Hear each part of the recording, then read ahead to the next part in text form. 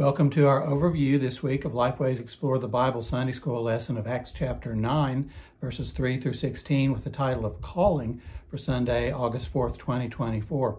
A way that you could begin this lesson would be to share that in 1997, Rosaria Champagne Butterfield was a liberal lesbian college professor who was researching the Bible to write an article against the religious right.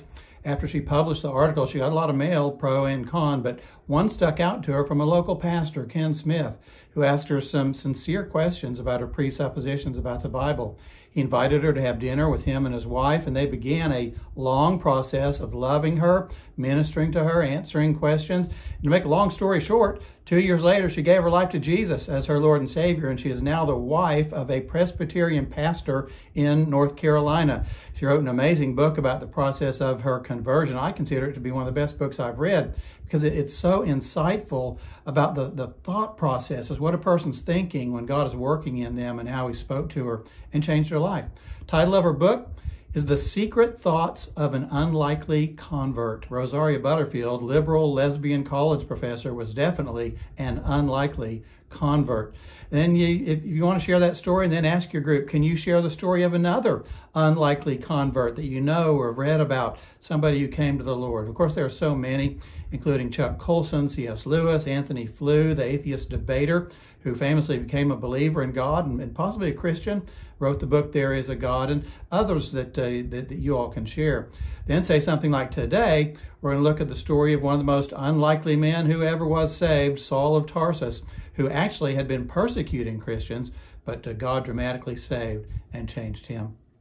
Context, of course, we're continuing our study through the book of Acts. We've seen that Acts, in many ways, is the story of how the early church continued to spread the gospel, overcoming barriers and difficulties, both outward persecution and inward challenges of dissension and hypocrisy.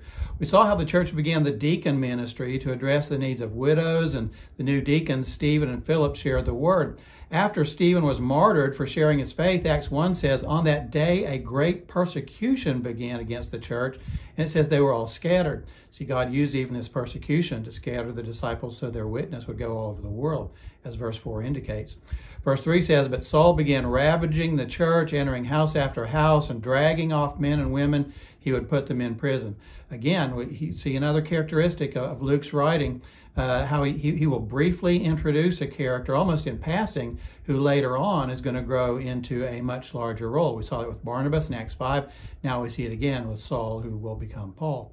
So that brings us now to Acts chapter 9, and the story of God's miraculous salvation of the Apostle Paul and his call in his life, and it ought to get us to consider our call as well. For an outline this week, it's been taught that a good outline for a testimony is to share what your life was before you came to Christ, how you came to know Christ, and then what your life has been like since you came to Christ. It's a good outline for testimony, and I plan to use a similar outline for this lesson with a little addition for the Lord's instructions to Ananias in verses 10 through 14. So my outline is going to be something like this. Point number 1, Saul before Christ, chapter 9, verses 1 and 2. Point 2, Saul meets Christ, verses 3 through 9. Ananias calling to serve or minister, disciple Paul, in verses 10 through 14. Then finally, Saul's calling after Christ, verses 15 and 16. And then you may want to call it point 5, whether you just want to call it an application, preparing your testimony. And I hope you'll strongly consider doing something like this in the lesson this week. We'll get to that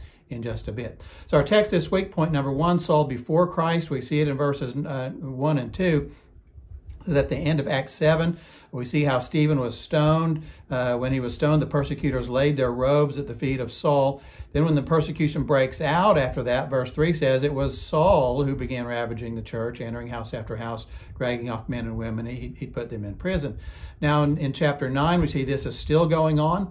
Verse 1 says, now Saul, still breathing threats and murder against the disciples of the Lord, went to the high priest and asked for letters from him to the synagogue at Damascus, so that if he found any belonging to the way, both men and women, he might bring them bound to Jerusalem. So you might ask your group, what all do you see in this passage about Saul before he came to the Lord? You could either ask your group for it or just lecture on these points. Several things here. It says still. He hadn't cooled down any. He was still very actively persecuting the Christians, which he'd started when Stephen was killed. It says he was breathing threats and murder. So it wasn't just like he was posting insults on Twitter, right? I mean, he was really persecuting Christians. He was threatening to murder them and had evidently led in murdering Stephen. So he was no idle threat. Then verse 2, and notice it says he asked for letters from the high priest to the synagogue at Damascus. So you might get a map of the area and just show your class where Damascus is, well north of Israel there, and make the point. Look how far Saul was going to persecute the new Christians. Damascus is 135 miles in the air, but it's really closer to 200 miles with the route that you have to take to get there. That is a long way, especially in biblical times. I mean, if you went 20 or 30 miles a day, it's something like a week's travel to where you could get and persecute some more of these people.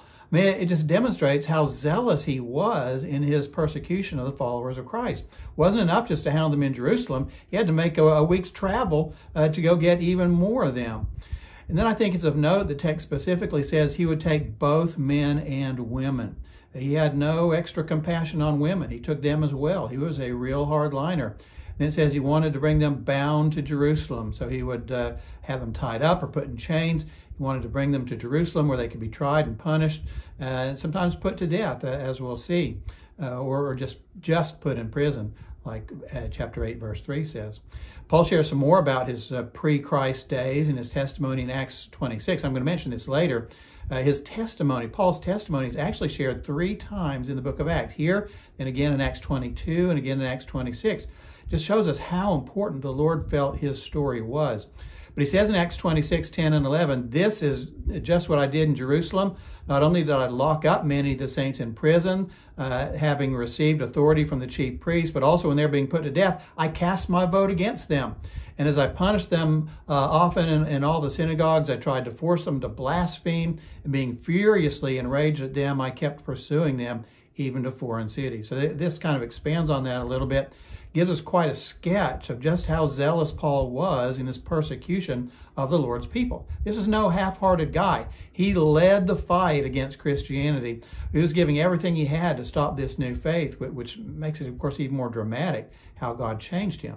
So this was Paul BC, before Christ.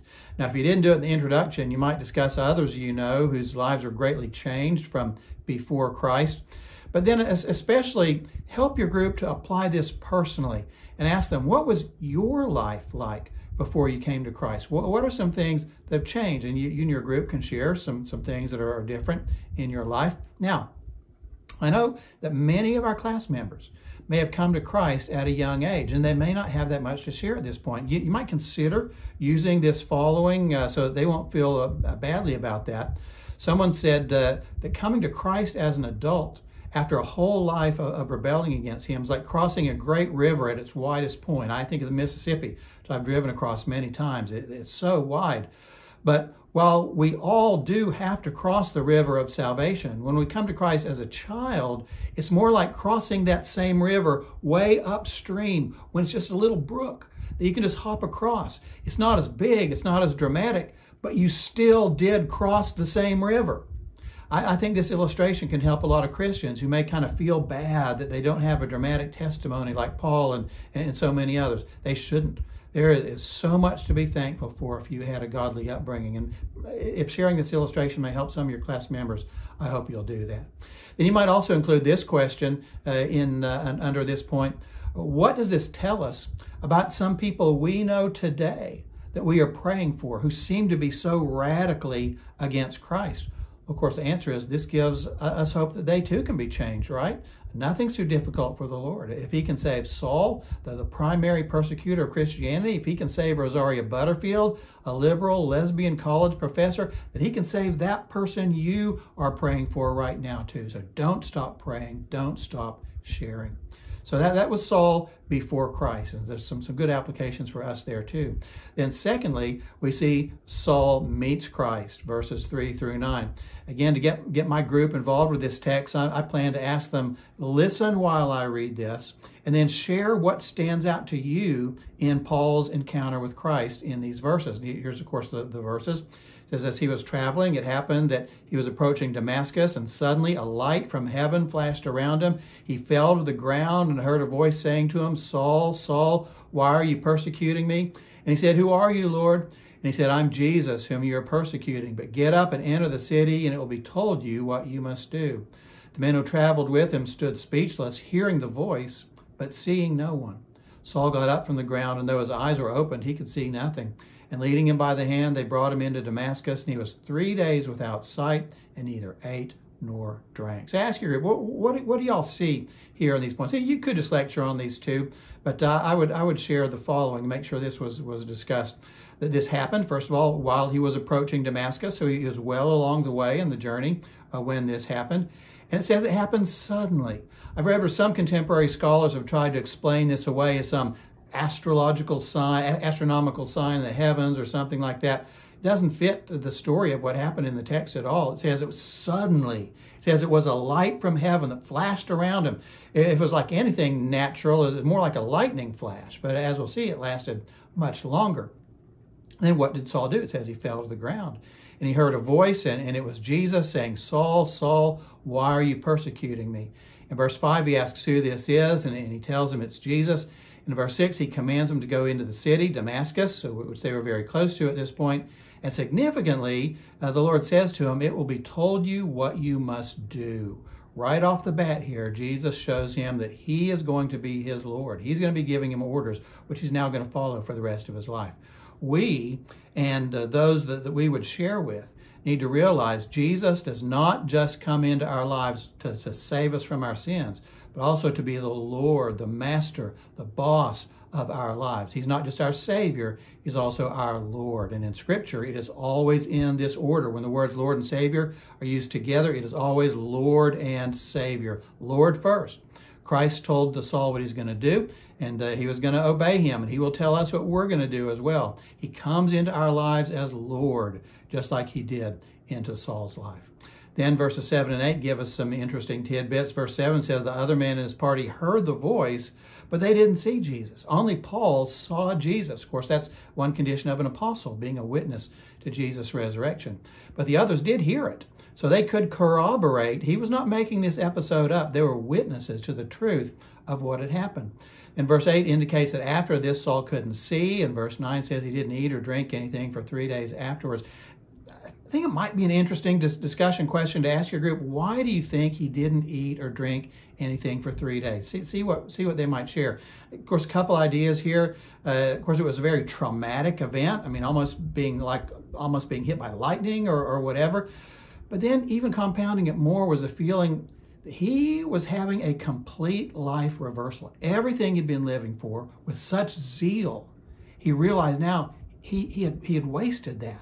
And now he's going to serve what he had previously hated so much. It had to be very sobering for him. And you could see why he might respond in such a way as to not eat or drink for 3 days. So Saul's conversion was very dramatic, flash of light, meeting Jesus in person, all of this.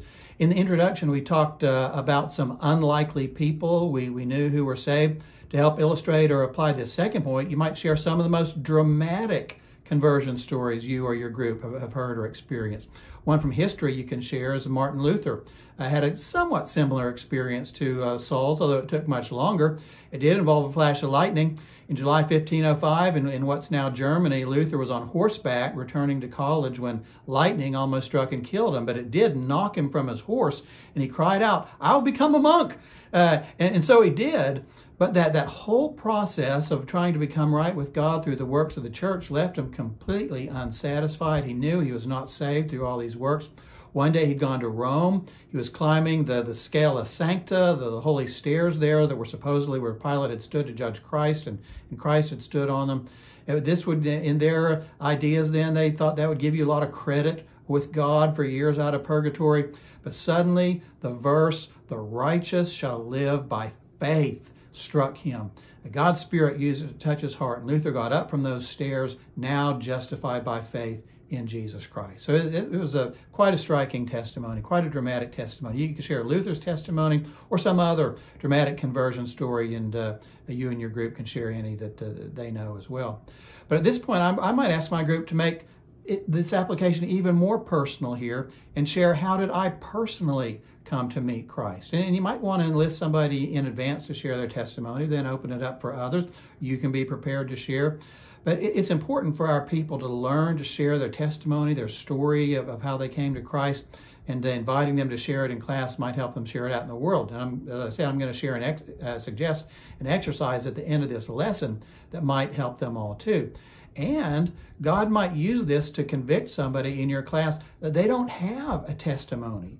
We had that happen in our church one time. It might end up leading them to Christ. But share these testimonies about how you all met Christ, just like Paul did on the Damascus Road. Ours, of course, are not going to be as dramatic as his, but it does not mean that they are any less real.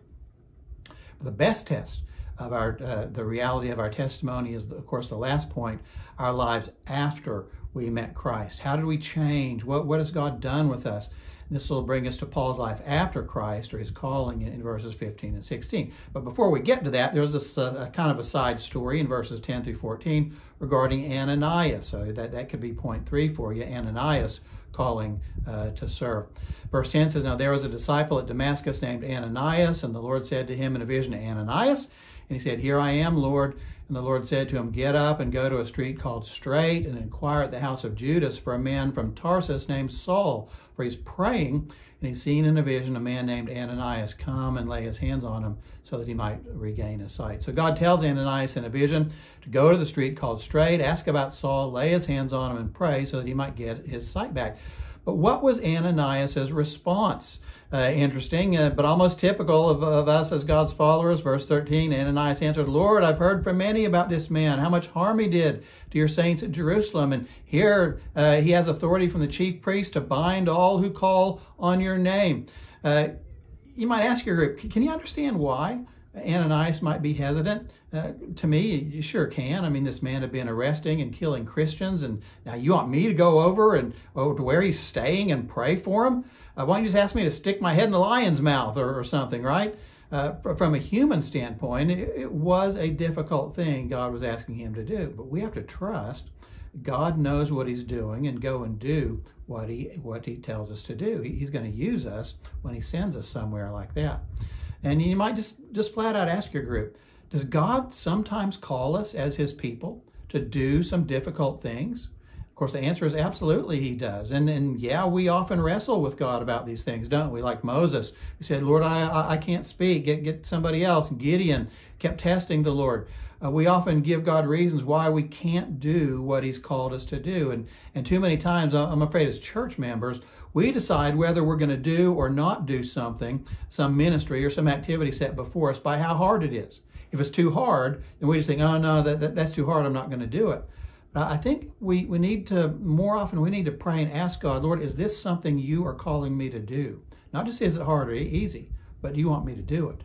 Because God does call us to do hard things with his help. And then again, you might share a time when God called you to do something that you didn't want to do, or you were afraid to do, or felt unable to. And ask your group members, can y'all share a time when God asked you to do something you were afraid to do or felt challenged by, but he helped you to do it? For example, in my own life, a few years ago, I went to witness to an unchurched family where we had just found out the wife had just come down with cancer. It was a terminal cancer. It was a very difficult situation. I did not know these people very well at all. So I asked one of our new deacons to go with me. He told me later, he said, "Brother Shawn, I could tell you had your game face on." Very difficult situation, but the Lord used us.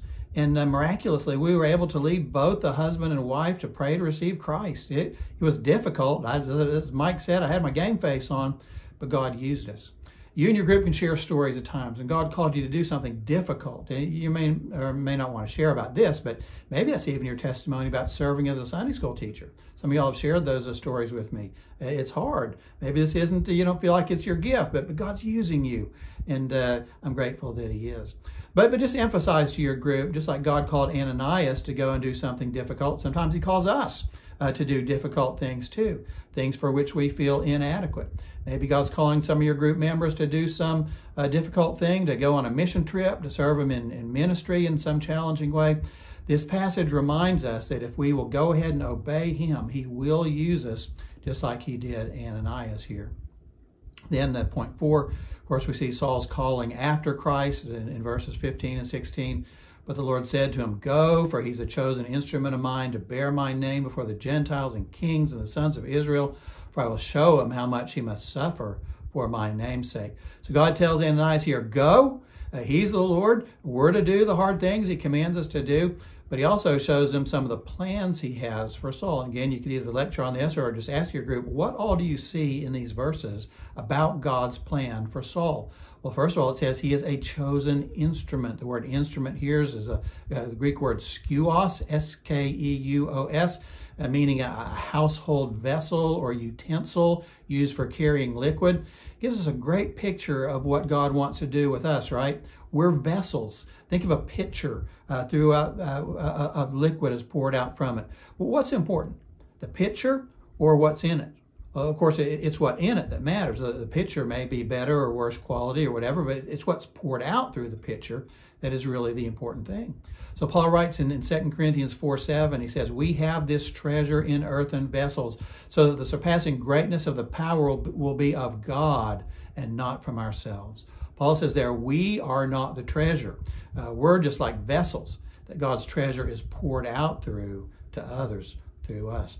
Every one of us as Christians need to see ourselves as a chosen vessel like Paul was, through whom God is going to pour out His treasure to other people. And He may use each of us in slightly different ways to do that. Some have one specific calling from God. Some have another. God shows us here in verse 15 what His specific plan for Saul was. It was to bear my name before the Gentiles and kings and the sons of Israel. So Saul's call was to share the gospel primarily with the Gentiles. See that he emphasized that in Romans 1:5, 11:13, and Galatians 2:8. So that was his calling. But remember, we're not just here to do a history lesson. Let's make sure that each of our members understands God's called us to be a vessel for Him in some specific way too. And so ask your group to consider, what's my calling? How does God want you to be used as a vessel to share Christ and His Word with others? And remember, as we saw, He may ask you to do something difficult when He gives you His assignment. Now, you could either call this point 5 or maybe just a lesson application that you could use at a place in this lesson that God leads you to. But preparing your testimony, I think this would be a fantastic thing to do at some point in the lesson that God leads you to do this week. The Lord obviously felt Paul's testimony was important. He inspired Luke to share it, as we said, pretty much in full 3 times in Acts, here and then in 22, 3 through 21, and 26, 2 through 23. As I mentioned before, a good outline of a personal testimony is share your life before Christ, how you came to Christ, and then what your life has been like since you came to Christ. We've seen that outline lived out in Saul's life in this passage. I really think one of the best applications we can help our class members make this week is encourage them write out your own personal testimony using this outline. My life before Christ, how I came to Christ, my life since Christ. What I have done is I made just a little half sheet handout. It's very simple with saying at the top it says my story testimony outline with those 3 points under it. Just encourage them, just write out in a sentence or two, my life before I came to Christ, how I came to Christ, my life since Christ. Maybe you're going to have time in class Sunday to do that, or you could give it to them. Say, take this home, take some time this Lord's Day afternoon to spend some time and just write out your testimony, and challenge them to practice sharing it briefly. It doesn't have to be long, just 1 or 2 minutes, just in a natural way. Then pray and watch for opportunities to share it. This may be one of the best applications you can make with your group this week. And remember, God may also use it to convict somebody in your class who doesn't have a testimony that they need Him to be their Lord and Savior, so that they will have a testimony and know salvation. The Apostle Paul's testimony is one of the most important stories in the whole Bible, shared 3 times in the book of Acts. But encourage your group that their testimonies are important too. God can use their stories to touch others, just like He used Paul's. Well, I hope some of this will be helpful to you. I hope there's something in here that you can use this week. Remember, if you'd like to read or print out a text version of this overview, to either print this whole thing out or get one of the quotes or stories or scripture references, whatever, you can get that on my blog at www.shawnethomas.com, and I'll post that address in the comment section below. If you'll hit subscribe to this video, YouTube will automatically send you next week's, and you won't have to search for it. And if you write anything in the comments below, I'll be sure to pray for you and for your group by name this week. For my licensing agreement with Lifeway, these weekly lessons are based on content from Explore the Bible Adult Resources. The presentation is my own. It has not been reviewed by Lifeway. Lifeway resources are available at goexplorethebible.com and goexplorethebible.com/adults-training. And if you have questions about Explore the Bible resources, you can send emails to explorethebible@lifeway.com.